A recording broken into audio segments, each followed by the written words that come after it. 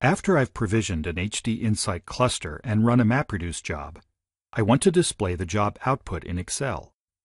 The Power Query add-in for Excel can be used to serve this purpose. Before importing the data, I need to know a few pieces of information.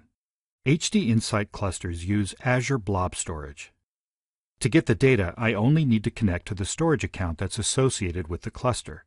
The storage account for my cluster is HDI Store 0102, and the blob container has the same name as the cluster, which is HDI 0102. I can find the storage account key from the management portal, or I can run a short PowerShell script.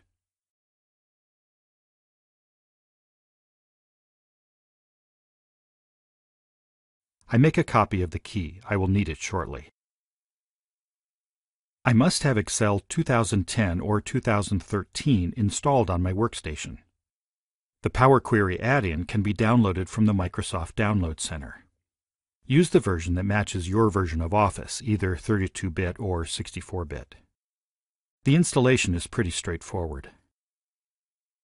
Once the Power Query add-in is installed, the Power Query menu is added to Excel. Click the Power Query menu to get started. To import data from HDInsight, I choose From Other Sources. I specify the default storage account and the account key associated with my HDInsight cluster.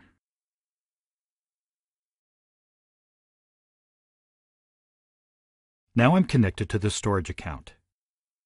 HDI Store 0102 is the storage account name, and HDI 0102 is the default container. I open the default container. The output file I want to import is part R0000. I verify the path of the file to ensure it is the file.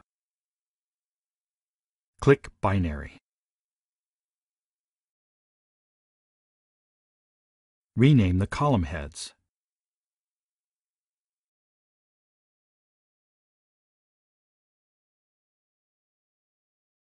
Click Apply and Close to start the import.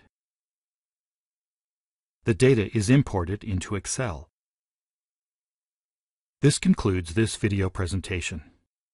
To find more HDInsight information, search azure.microsoft.com using the keyword HDInsight. Thank you for watching.